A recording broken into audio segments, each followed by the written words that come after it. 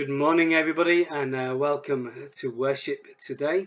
We're going to read from Isaiah chapter 11, but before we do that, let's pray together. Lord God, we just come to you, Lord, this morning. We thank you for this new day. We thank you, Lord, that we can gather together online to worship you.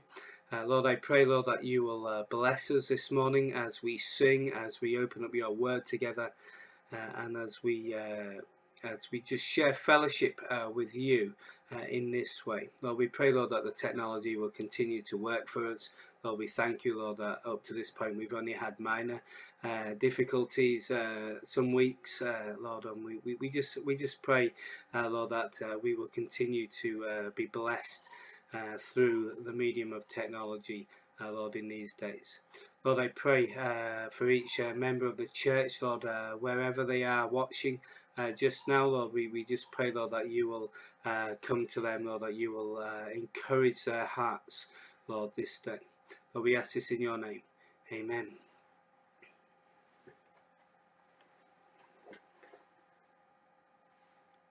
Isaiah chapter 11, verses 1 to 5.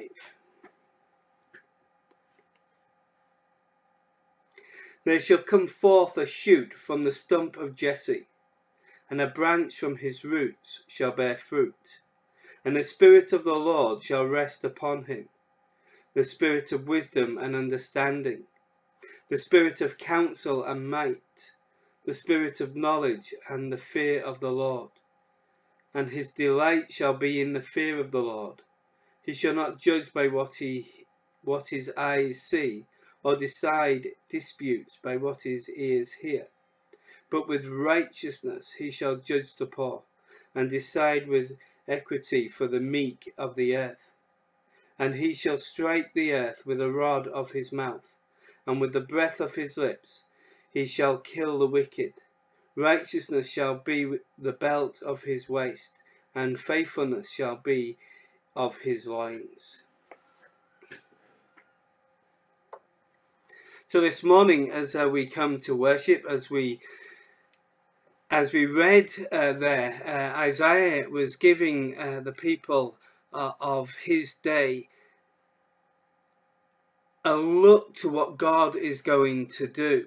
He's giving them hope that they're living in desperate times, and he's saying, look what God is going to do. This is a hope that you have. Of course, we're looking back on this from a point of history rather than the future. So we know who he's talking about. We know he's talking about Jesus. And so this morning we worship that root of Jesse, Jesus, our Lord and our Saviour, the righteous one, the one who judges in righteousness. And we recognise that he judges us in righteousness as well as the whole earth.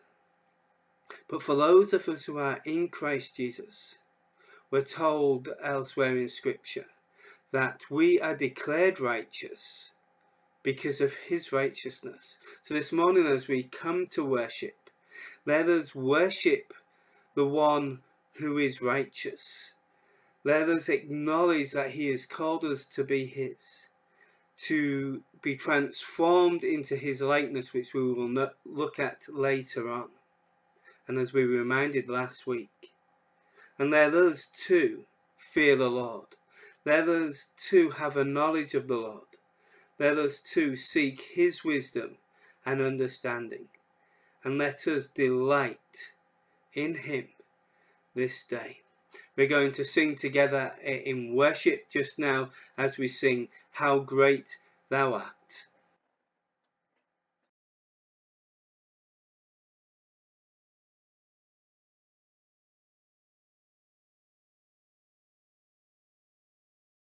O Lord my God, when I in awesome wonder consider all the works thy hand hath made,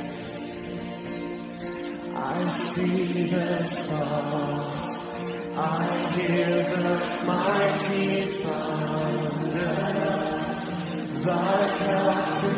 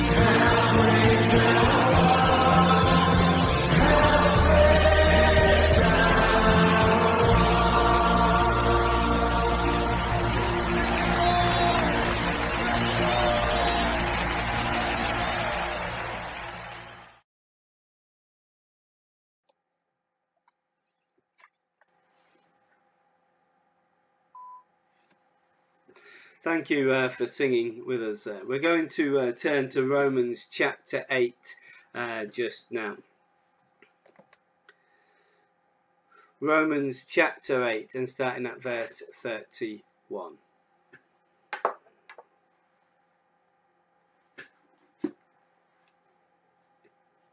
What then shall we say to these things? If God is for us, who can be against us? He who did not spare his own son, but gave him up for us all, how will he not also be with, how will he not also be with him graciously give us all things? Who shall bring any charge against God's elect? It is God who justifies. Who is to condemn? Jesus Christ is the one who died. More than that, who was raised, who is at the right hand of God, who indeed is interceding for us. Who shall separate us from the love of Christ? Shall tribulation or distress, or persecution or famine, or nakedness or danger or sword? As it is written, for your sake we are being killed all the day long. We are regarded as sheep to be slaughtered. No, in all these things we are more than conquerors through him who loved us. For I am sure that neither death nor life, nor angels nor rulers, nor things present nor things to come, nor powers, nor height nor depth, nor anything else in all creation will be able to separate us from the love of God in Christ Jesus our Lord. Amen. Shall we pray? Lord God, we just thank you for these words, Lord, that we've been able to read this morning.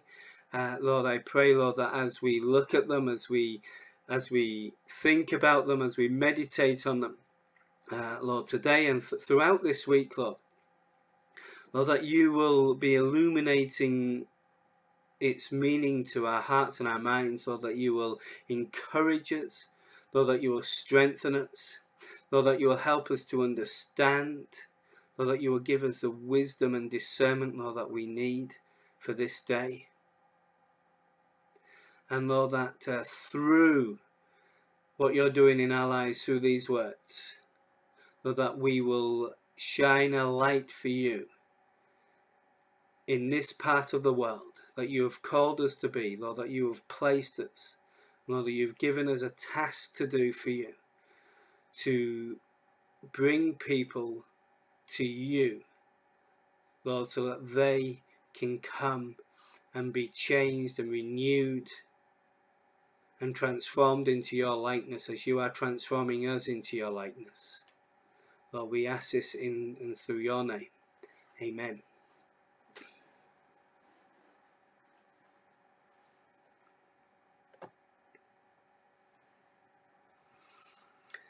So this morning we come to the end of our mini-series in Romans 8. Well, we've been concentrating on this idea of the hope that we have in Christ Jesus. And we've been looking at that in light of what we're reading in Romans 8. And we're going to continue looking at that hope and throughout these next few months, really, as we look at different portions of Scripture and looking at what it means to live out of the hope that we have in Christ Jesus. As I've said a few times recently, as I look at the world around us, as I look at particularly Christians in this world, there's one thing that really concerns me is the fact that we seem to have forgotten that in Christ Jesus we have everything we need. And the hope that we have in him is a hope for now and eternity. And we seem to have forgotten that. So that's why we're looking at this. We're trying to encourage each other. We're trying to build each other up so that we are strong enough to stand with Christ in these days. And as we look at this passage today, one thing I think we need to say right at the very beginning is that we cannot divorce it from what we've already read, what we've already looked at over these last couple of weeks. And in fact, the very first verse, the start of verse 31, it says, "What shall we say to these things?" In other words, Paul is reminding us, everything I've just written about, in fact, from verse 1 of chapter 1 right the way through to this point of chapter 8 verse 31, everything I've written about, what can we say about this? What does this mean? And so we're going to look at that this morning. For those in the church who have received our resource pack that we sent out at the beginning of this series, if you've been following along in that, and I would encourage you to do so each day as you come and you meditate on these verses, to really delve into, to really go deep. I'd encourage you to do that, and we're going to continue doing that over these next few weeks as well, as we introduce new series and things like that. The questions for this week that we ask you to think about as you were reading this passage, and we're going to try and answer some of them this morning. The first one was, how is God for us? And we read that there, don't we, in verse 31. If God is for us, if God is for us. So how is God for us? How does this bring us confidence? How does knowing that God is for us bring us confidence? What does that confidence look like? We'll look at that this morning. The second part is, what can separate us from the love of God? What can separate us from the love of God? How are we more than conquerors? And then a two-part, how do we conquer? So how are we more than conquerors, but how do we actually conquer? And then what is our victory? And those three questions really go together. So how is God for us? If someone was to come to you and ask you that question, how do you know that God is for you? What would your answer be? And for each of us, depending on our life situation, depending on the circumstances in which we're currently living through, it might determine how we might actually answer that question. Paul has actually answered this question for us, and he actually answers it in verse 32, but he's also answered it in chapters 1 through to verse 30 of chapter 8 as well. And the very first thing that we know that God is for us, he said, is in verse 32, where we read these words: He did not spare his own son, but gave him up for us. He did not spare his son, but gave him up for us. In other words, what Paul is reminding us is that we know that God, the Father, God in his fullness, the Trinity, is for us because he gave his son. So therefore, remember, Paul is talking to Christians. Paul is talking to those who are in Christ Jesus. He says, you have been set apart for God because you were in Christ Jesus. And we know that God is for us despite what's going on in the world, despite the mess that is around us. We know that God is for us because he sent his son. Because while we were still sinners, he sent his son to die for us. While we were still in rebellion against God, God made it possible for us to be reconciled to him. He made it possible for us to be made righteous in Christ Jesus. He made it possible for us to live in relationship with him, to be a new creation, because he did not spare his son. So how do we know God is for us? Well, the first thing part of our answer is that God gave his son for us. And because God gave his son, we know that in verse 1 of chapter 8, there is no condemnation. Yes, we were in that sin. Yes, we were subject to the penalty of sin, which was death. But because we now live in Christ Jesus, we now have no condemnation. We are righteous before God, not because of who we are, not because of what we do, not because we keep a set of rules, but because we are in Christ Jesus. And we are told to rest in that, to allow God to work for us rather than against us. And in verse 34, he says that, doesn't he? So, sorry, verse 28, sorry, of chapter 8. And we know that for those who love God, that's those who are in Christ Jesus, we know that for those who love God, all things work together for good for those who are called according to his purpose. We looked at that last week. That's not that everything in this world will be perfect, not that we will get everything that we want. That's not what Paul is saying. He's saying that God, even in difficult situations, God is still working for our good. God will use what's going on in our life. God will use what we have, and he will use it for his purpose in our lives. In other words, and we were reminded that his purpose is to transform us to the likeness of Jesus.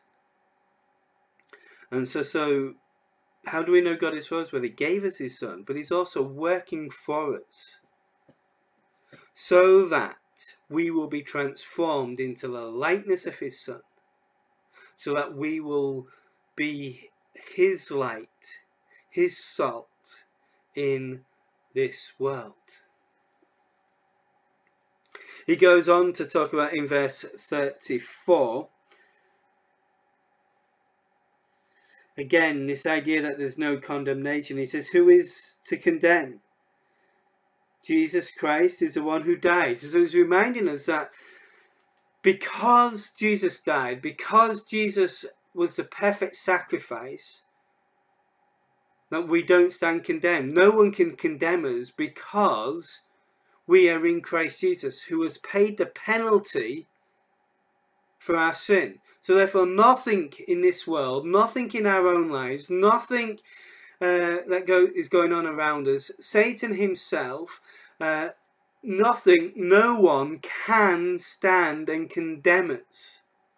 Why? Because Jesus is declared as, God is declared as righteous because of the blood of Jesus. And he said this is for everyone who is God's elect. In other words, those who are in Christ Jesus, those who we read last week, didn't we, at the end of verse 29 and 30. For those whom he foreknew, he also predestined to be conformed to the image of his Son. Remember, we're being predestined to be conformed, in order that he might be the firstborn among many brothers. That's Jesus who will be the firstborn. And those whom he predestined, he also called. And those whom he called, he also justified. And those whom he justified, he also glorified. God finishes what he starts. God's elect is those who are in Christ Jesus. Those who God calls and they answer his call. They are in Christ Jesus. It's God doing the work. We respond to the work that God is doing. Continuing in verse 34, we read that the Son not only died for us, but is interceding for us at the right hand of God. The Holy Spirit, remember, is interceding for us in our own hearts. He's the one working in our hearts. Jesus is at the right hand of the Father, interceding for us there. So we got two persons of the Trinity praying for us, interceding for us, pleading for us to the Father, who loves us and wants to give us everything that is in Christ Jesus. The Trinity working together for us. And this is so that we can be conformed into the image of the Son. How do we know that God is for us? Because he's transforming us into the image of his Son, who died for us, who he did not withhold from us, so that we could be declared righteous in his sight. If God is for us, who can stand against us? Well, the obvious answer, Paul has given us no other possibility, but the obvious answer is no one. No one can stand against us because the God of the universe, the God who created all of this, is for us. And he's gone to great lengths to prove it. He's gone to great lengths to restore us and to conform us into the image of his Son and to restore the relationship that he desires with us, to lavish love upon us. If he is for us, and no one is bigger than God, no one is more powerful than God, no one is more greater than God, then who could possibly stand against us? How does this give us confidence? As I said, with God for us, no one can stand against us, not even an empire. Remember, Paul was living in the midst of the height of the Roman Empire. They were powerful. They were the rulers of the world in his day. And what they said went. They couldn't stand against Paul. Paul wasn't afraid of them, even though it meant his certain death. He says, because God is for me. They can do their worst to me, and it will not break me. It will not destroy me, because I know who I am in Christ Jesus. Jesus himself, knowing that God is for me, gives me such great confidence to stand against the evil of my day, to stand against individuals of my day, to stand against religious oppression of my day. Those who think they know Jesus, think they know God, think they know the right theology, but actually their lives are against God. And we're seeing it in the news in these days, people who claim to know Jesus, and yet their lives are not stacking up. It says they can't stand against you. Knowing that God is for you should give you confidence to stand for the truth in your day. In grace, yes, but stand for the truth. So we don't need to compromise in any area, because God is for us. And knowing that God is for us should give us confidence to stand even against empires, even against religious institutions that are going against God. It gives us confidence because we know that we have freedom to be who God has intended us to be. We have a freedom from condemnation. In other words, that we have a free conscience before God, because we know the penalty has been paid. That's not to say we're going to get everything right. It's not to say that when we do make mistakes that we need to come to God and we need to confess it. Of course we do. And when we've made a mistake, we need to repent, both privately, and if we're living our lives in the public sphere, we need to repent publicly as well. It gives us confidence because we have new life. We're told that in Christ Jesus we have new life. We have died with Christ, and so therefore we are raised to new life in him.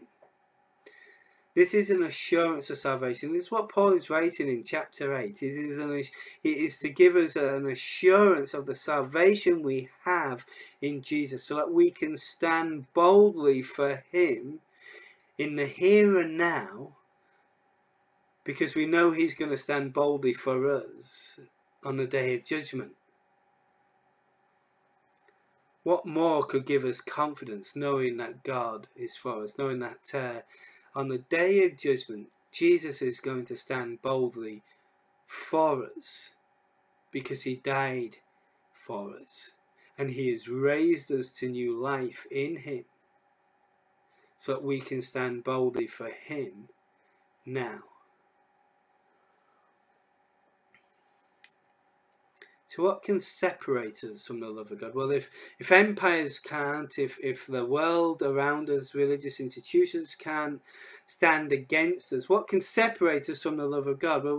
Well, it seems to me that as Paul is arguing his case here, he's thinking, as he often does, he tries to play devil's advocate, if you like.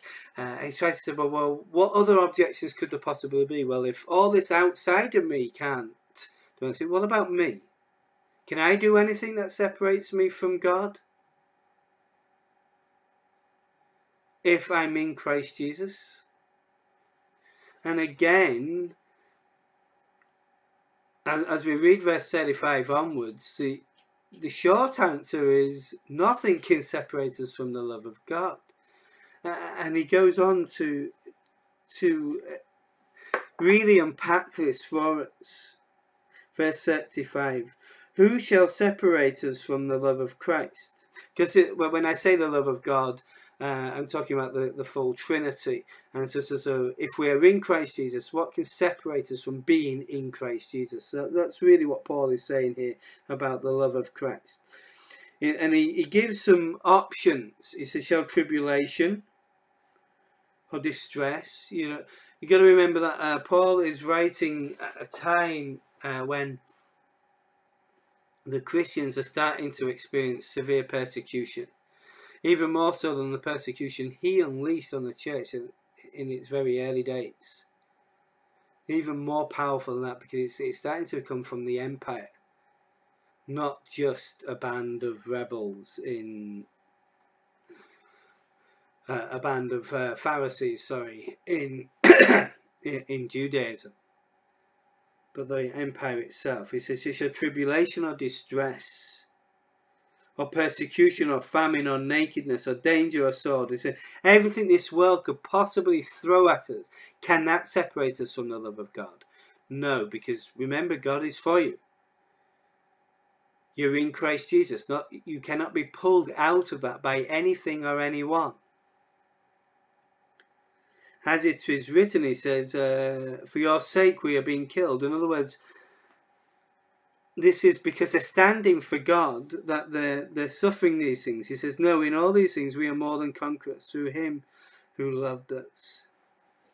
And he answers, for I am sure that neither death nor life, nor angels nor rulers, nor things present nor things to come, nor powers, nor height, nor depth, nor anything else in all creation will be able to separate us from the love of God in Christ Jesus our Lord. So what does this mean? He's given us a few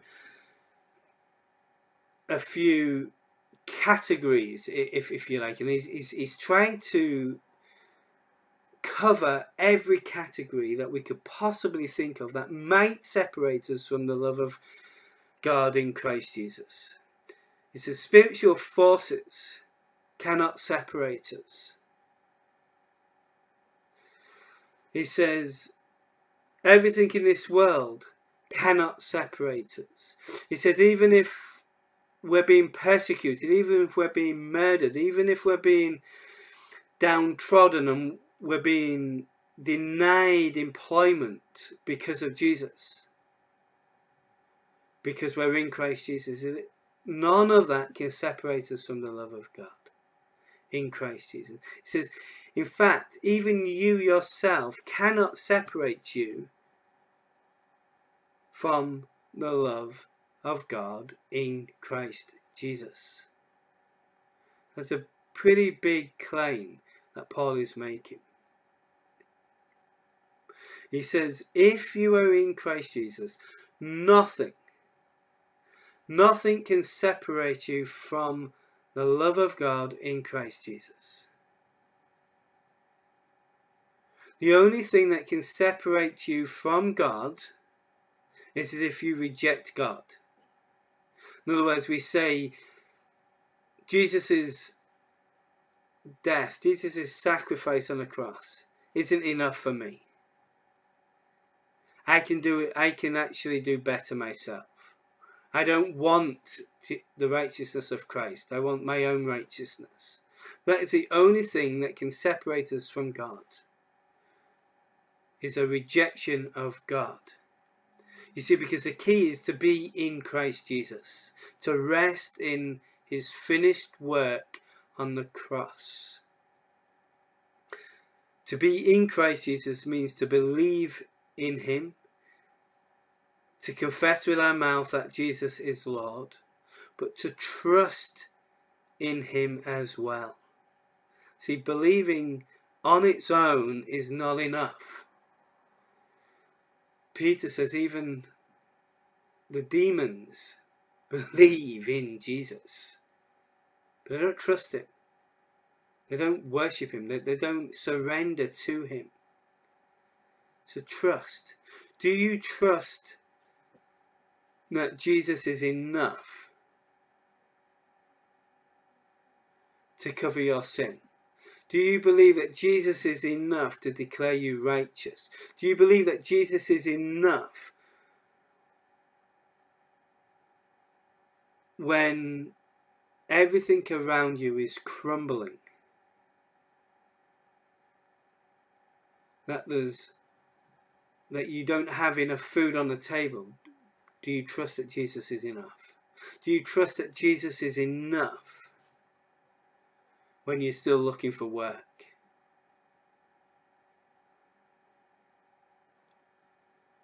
Do you believe? Do you rest in his finished work on the cross? Because for those of us who are in Christ Jesus, those of us who are being transformed into the likeness of his Son, that's what it means to be in Christ Jesus. And we're told that if we are in Christ Jesus, nothing can separate us from the love of God. And that God loves us so much that he's working for us, even in trials and tribulations, even in the sufferings of this world, whether it's health, whether it's economic, whatever the problem is, that God is working for us to transform us into the likeness of his Son. And I'm reminded in John's Gospel where Jesus is talking, he's trying to encourage the disciples. He's about to finish the work on the cross. He's about to go to the cross and finish the work that he came to do. He says, if you abide in me, if you stay in me, I will abide in you, and that will be enough. You will do great things for me in this world. Not be great, but do great things for the kingdom of God. If you abide in me, I am enough. Do you trust that? And when we trust that, when we rest in that, when we have confidence in that, Paul goes on to say, I am convinced that we are more than conquerors through him who loved us, in verse 37. We are more than conquerors. Some commentators says the literal translation is super conquerors. In other words, an almost super hero-like conquerors.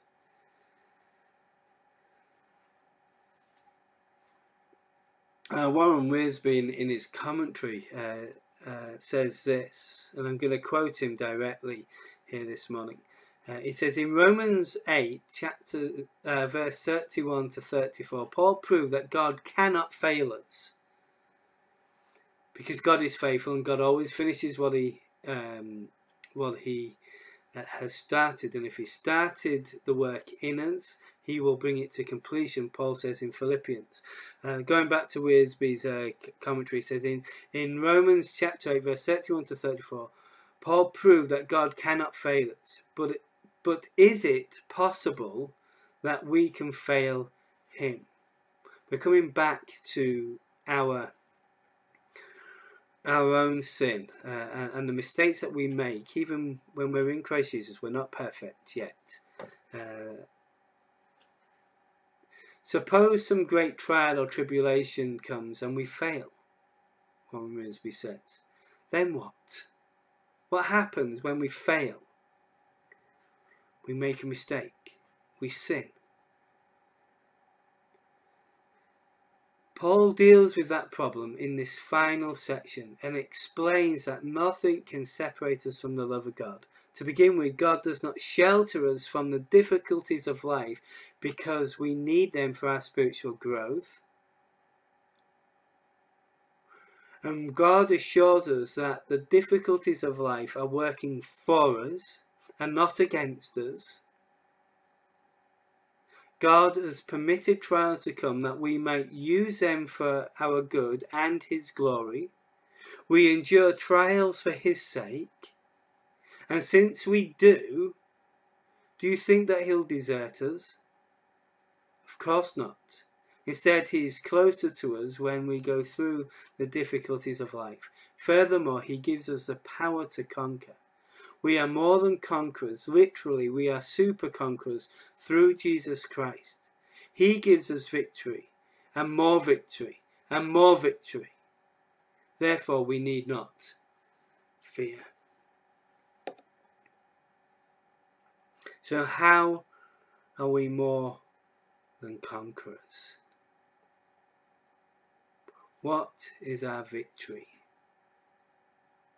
Well, we conquer if we put all of this together, what Paul has been saying in the whole of chapter 8 and up to this point as well, in chapters 1 to 7, through chapter 8. When we put all of that together, we conquer through trusting God in all things. We conquer through abiding in the finished work of Christ on the cross. And when we don't,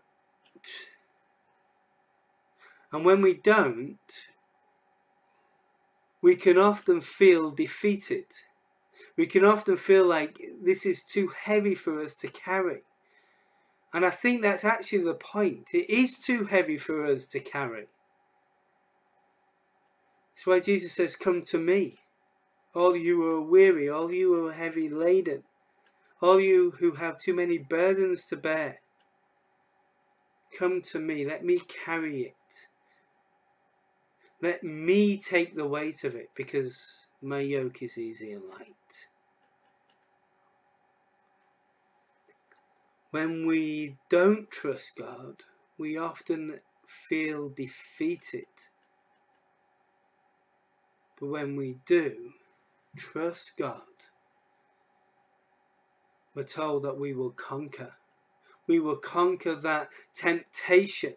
We will conquer the pain that we're going through right now. That this is momentary, it is temporary. And we will conquer it. In other words, we will conquer eternally. Not just the here and now, but eternally. We will stand on the day of judgment and not be condemned.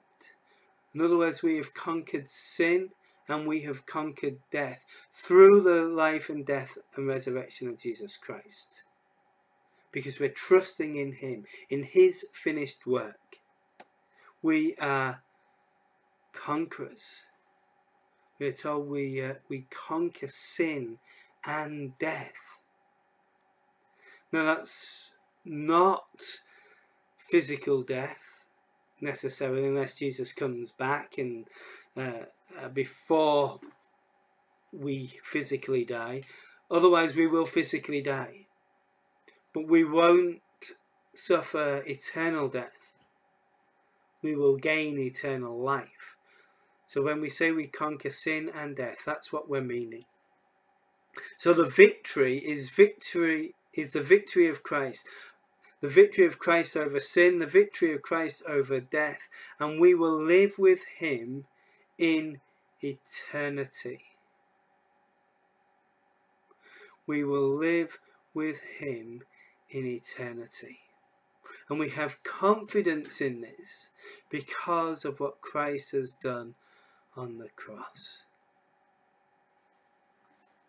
And that he was raised to life and now sits at the right hand of the Father, interceding for us, saying, have you seen?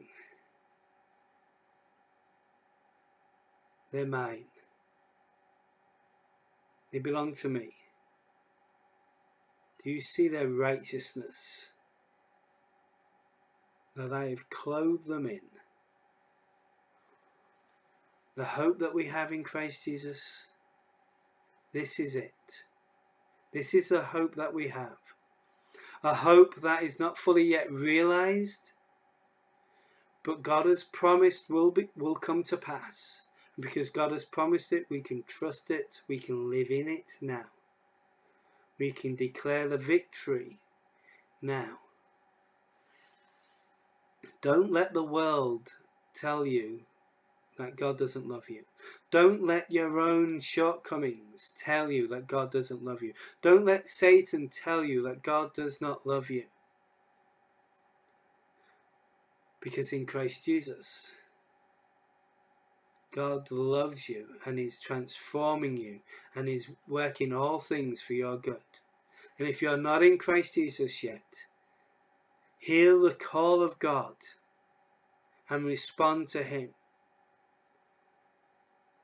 Die to self and be raised to life in Christ Jesus.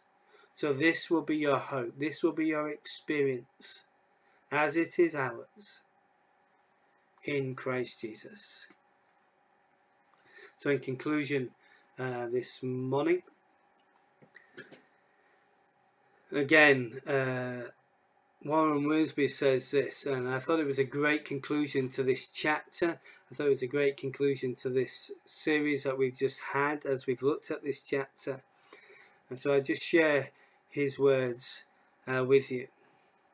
A review of this wonderful chapter shows that the Christian is completely victorious. We are free from judgment because Christ died for us, and we have his righteousness. We are free from defeat, because Christ lives in us by his Spirit, and we share his life. We are free from discouragement because Christ is coming for us, and we shall share his glory. And we are free from fear because Christ intercedes for us, and we cannot be separated from his love. And I finish with this question, a question from Paul in Scripture. If God is for us, who can be against us? Amen.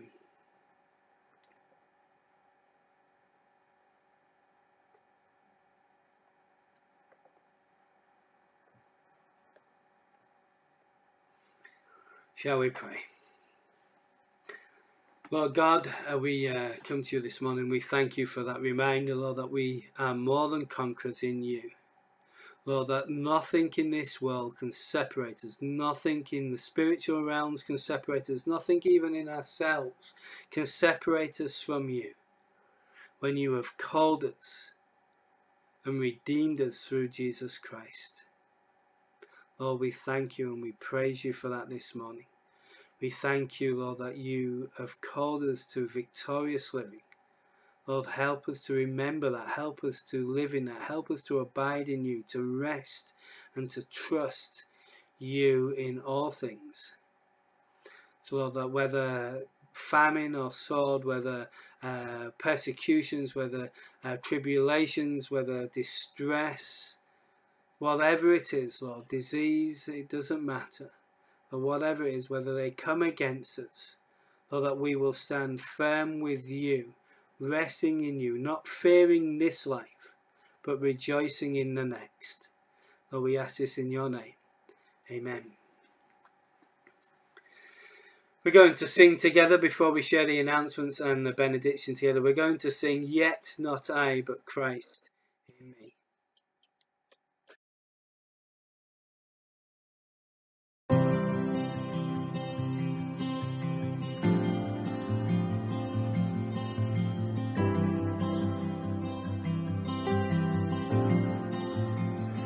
What gift of grace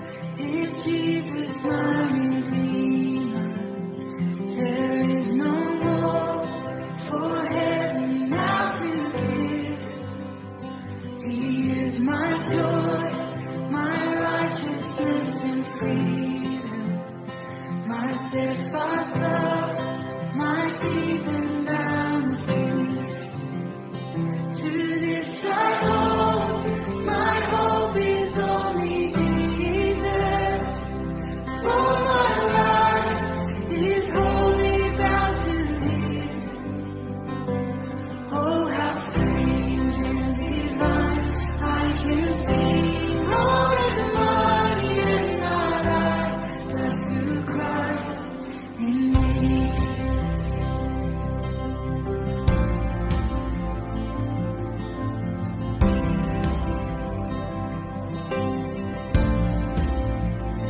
The night is dark, but I am not forsaken.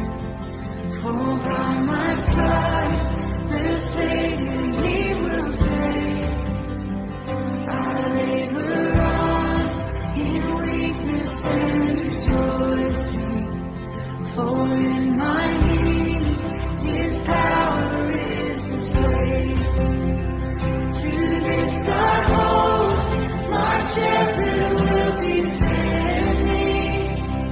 Through the deepest valley He will lead.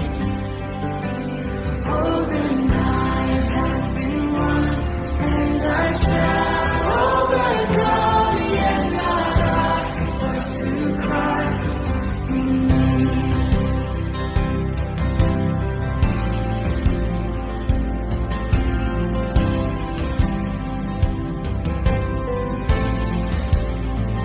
No faith I dread, I know I am forgiven. The future's sure, the price He has been paid. For Jesus bled and suffered for my body, and He was raised to overthrow the grave. To this I hold, my sin has been defeated. Jesus now and ever is my plea. Oh, the chains are released, I can sing, I am free, and not I, but through Christ in me.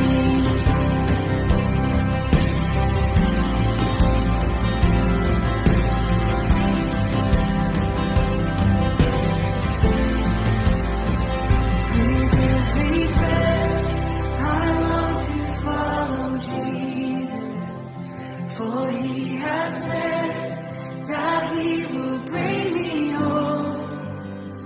And day by day, I know He will renew me, until I stand with joy before the throne.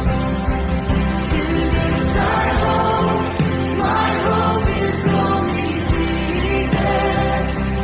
Over the glory evermore to me. When the race is complete, to my lips shall it be, and not I, but through Christ in me. To this I hold, my hope is only Jesus. Over the glory evermore to me. When the race is complete, to my lips shall it be, and not I, but through Christ in me. When the race is complete, to my lips shall it be, and not I, but through Christ in me. Yet not I, but through Christ in me. Yet not I, but through Christ in me.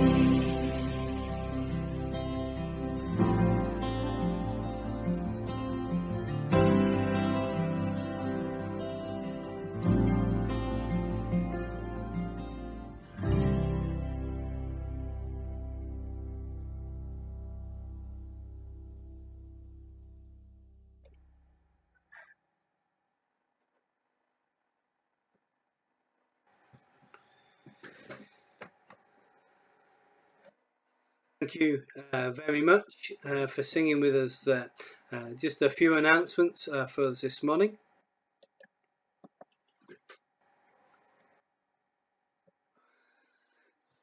First announcement is that we will have our coffee and chat on Zoom after this, after we've stopped streaming this morning. So join us there. And the meeting ID and password is right there for you. This coming Tuesday, the 16th of February, we'll have our Bible study at 8 o'clock on Zoom. Again, the meeting ID and password is right there. We're studying John's Gospel still. We're still in chapter 6, and we're going to look at verse 22 to 59.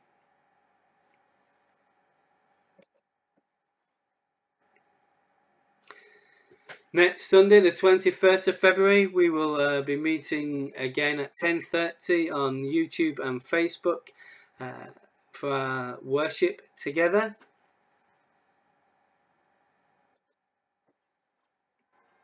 And then a week on Tuesday the 23rd of February, 8 o'clock on Zoom.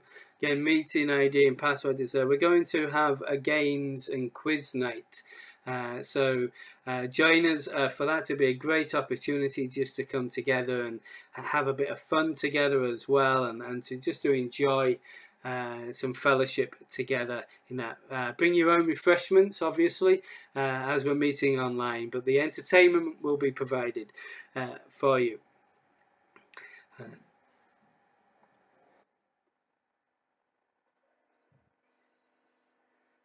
That's our announcements for this morning. Please continue to study what we've been looking at this morning in Romans chapter 8 as you go through this week as well. Just to be encouraged by them and to look a bit more deeply at what we talked about this morning. Ask God to just reveal those truths to you. Going to read from Matthew's Gospel chapter 28 for our benediction this morning. And starting at verse 18. And Jesus came and said to them, all authority in heaven and on earth has been given to me. Go therefore and make disciples of all nations, baptizing them in the name of the Father and of the Son and of the Holy Spirit, teaching them to observe all that I have commanded you. And behold, I am with you always to the end of the age. Thank you very much. Goodbye and God bless.